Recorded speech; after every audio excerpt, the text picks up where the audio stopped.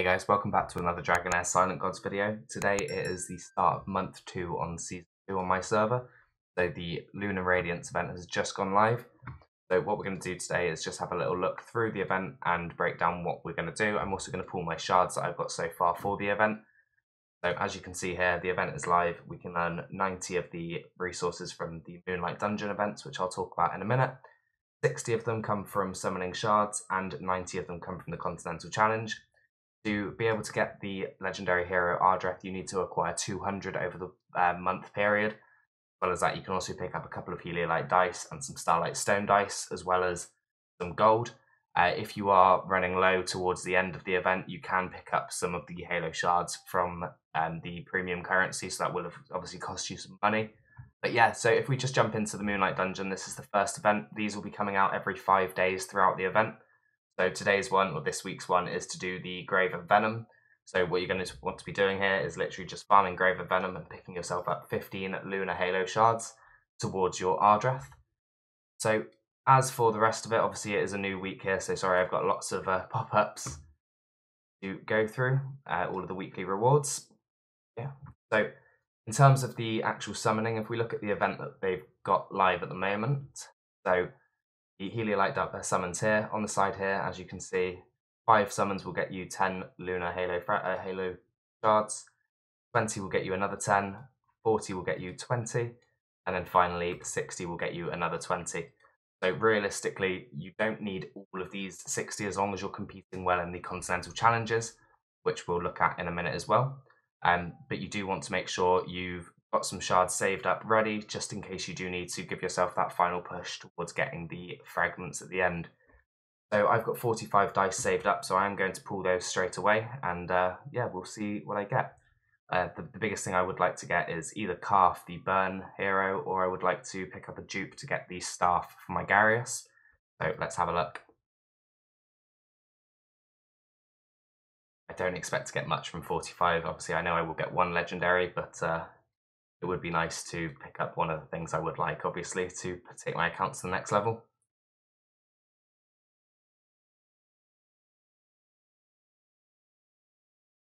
And this one, just epic. There are a few epics I would like to get. I'm still missing Questa from the Necrosis element. I'm still missing Shoutar, the Dauntless legendary. So there are a few things I could get along the way which would help my account going forwards. So yeah, we'll have to hope I get something. So Alvis is actually new for me, and I was looking for an enabler for Rally because my Rally options are very limited. So that is an upgrade for me, and he probably will go straight into my Continental Bosses team. Right, 30 left.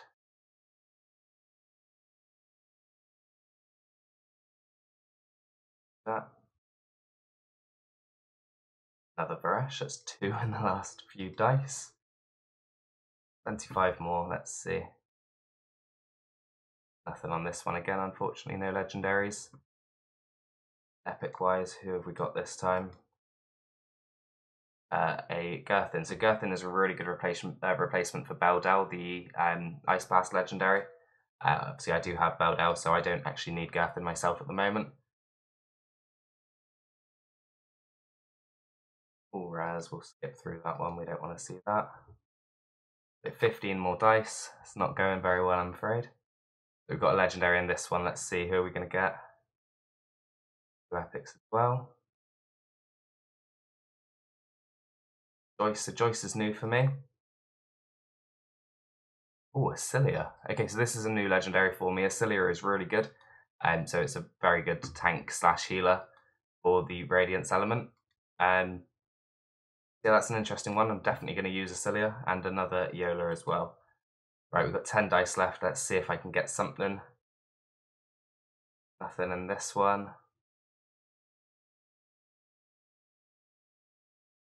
Epic.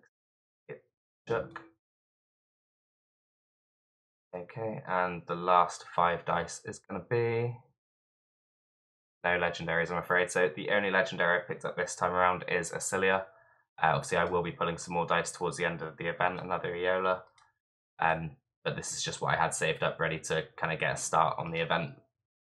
So There we go. So as you can see, I've got 40 out of 200 for the Lunar Halo shards already.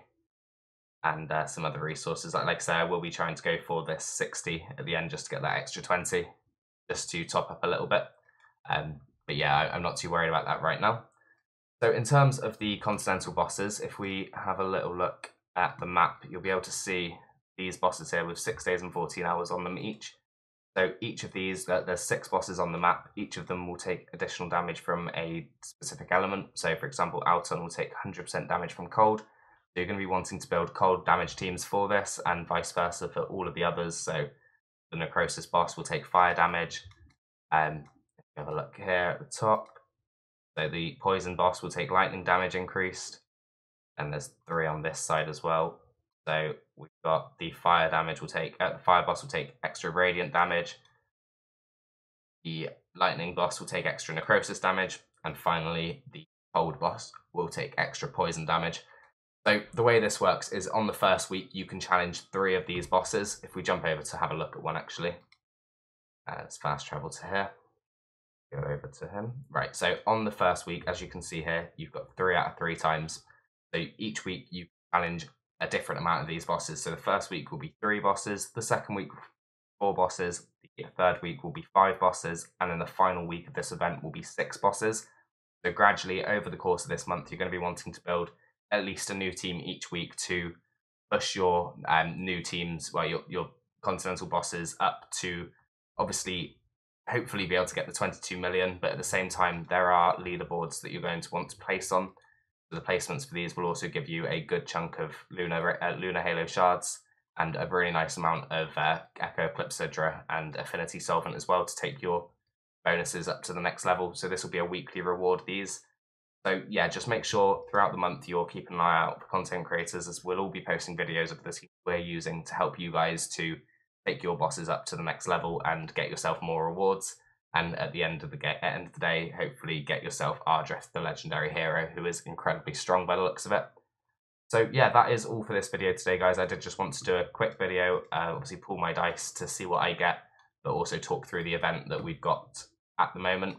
The other thing that's worth noting is today does mark the start of the increase in legendary drop rates. So all of the dungeons now will be providing a lot more legendary crafting materials. So it now does become incredibly efficient to be farming dungeons, which is good because the Moonlight dungeon events will be going along. So you'll be kind of forced into dungeons anyway, but you'll be getting a lot more back than you were previously from doing dungeons. So best of luck to everybody farming gear, and best of luck throughout the entire of the Lunar Halo events. See you in the next video.